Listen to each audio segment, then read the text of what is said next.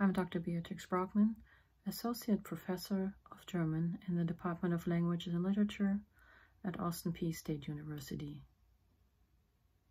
Today I want to take you to my woodwork shop, where I create intarsia and fretwork pieces on my scroll saw. I like being in my workshop because there I am totally unplugged. The noise and the dust are not conducive to our electronics that we're also attached to these days. So here we go. Do I consider myself an artist? Certainly not. But I do like artistic expression. And most recently, in the last 4 years, I have started to use wood as something I love to work with. I've also dabbled in ceramics, in yarn work. I spin yarn, I knit, I design things. But mostly I've been doing woodwork these last years. So it all started with a honeydew gone wrong. I wanted one of these German Christmas arches, and my husband told me to do it myself. First I was a little taken aback, but then I thought, hey, why not? So we had this old rickety scroll saw, and I started to work, knowing nothing. It didn't turn out very well. I didn't know how to protect my lungs, so I ended up with a nasty cough using MDF and lots of frustrations. Now when I work, I always wear a dust mask, and when I sand and do other things, I also protect my eyes. Here's a variety of German Christmas arches that I'm in love with. I have made quite a few of them by now, and I still do not own one myself. But here's the first one I made. This one is not assembled yet. This is why the lines are not lining up. But this was the very first one, and I was quite proud of it. Then I found intarsia. And intarsia is what I call painting by numbers using wood.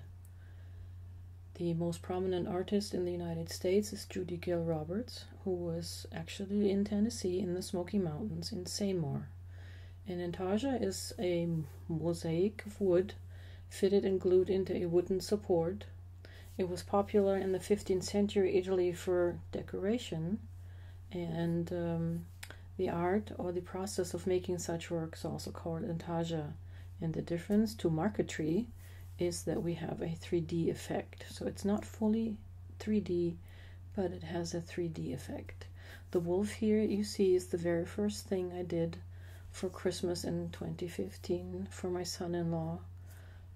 On the one hand, I'm very proud of what I accomplished in my first couple of months of doing it. On the other hand, I'm slightly cringing with the mistakes I made, and I hope that it doesn't end up falling to pieces one day and laying on the floor of the room where he is displaying it. Here are some things I have made. Some of the items I have designed myself. Some of the items I have purchased the patterns for to produce them. So what you see in here, the wedding picture of one of my colleagues, I designed and made myself. The picture of my husband, of course, I designed and made myself. The sunflower. And so I love the idea of making my own patterns just as much as I love buying patterns from Judy Gill Roberts or other designers. So here I found these pictures of the bears, these young cubs sleeping, and I thought it was so cute that I wrote to the photographer Ursula Dubrick from Florida and asked for permission to make a pattern and produce these bears, and she graciously allowed for me to do it. So I start by making a pattern on my computer. Then I print it out in large numbers, 4, 5, 6 times, and apply the pieces to the wood. You see the arrows on here, which is the grain direction, which is also to depict the fur of the animals in this case. Colored it to give me an idea of what I wanted to do, Then I went to the wood store and I ended up buying walnut. And as you choose the wood pieces where you want to cut out your individual puzzle pieces, so to speak, then you start paying attention not only to the grain direction, but also to how does the grain as it flow depict the fur I want to represent. After that, you shape the individual pieces on a sander. You assemble it. Then you glue it to a backer and you apply a finish. I myself prefer to just use oil, so all my pieces only have walnut oil on them.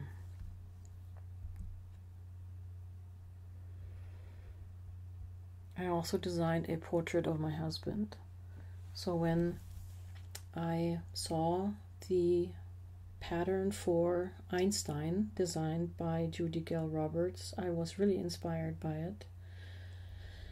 But then I thought, I have my own Einstein at home, and so I designed the pattern for him and chose the woods. So I used cherry for the skin, walnut for the hair, and I found some blue pine that I used for the beard.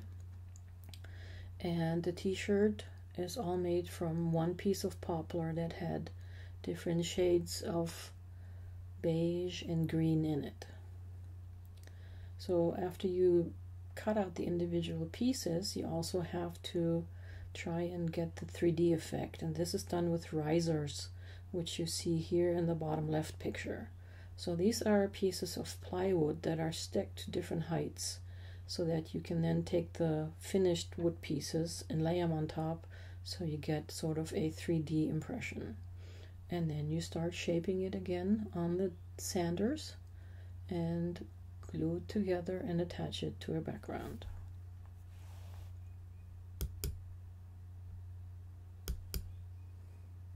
Handsome, isn't he? The same, of course, applied to when I made our friend William Shakespeare.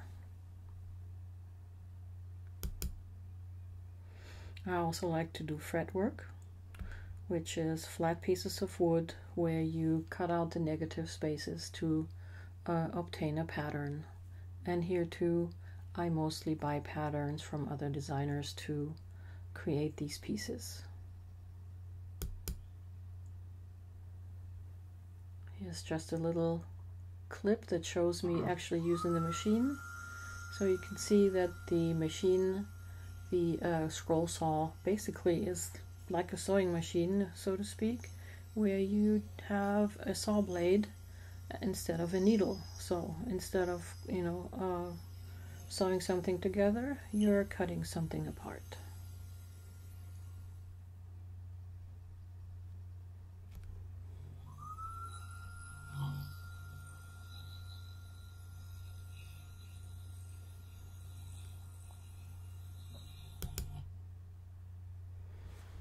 In scroll sawing, you can also do 3D, where you are using pieces that are cut from both directions. So you have, imagine a 1x1 piece of wood. You apply the pattern, and there where the dotted line is, right here, that's where the 90-degree angle is, and you first cut out one, and then you cut out the other piece, and then you end up with, for instance, these little bird houses here on the right, or the Eiffel Tower, or the little mailbox I made for my mail carrier for Christmas one year.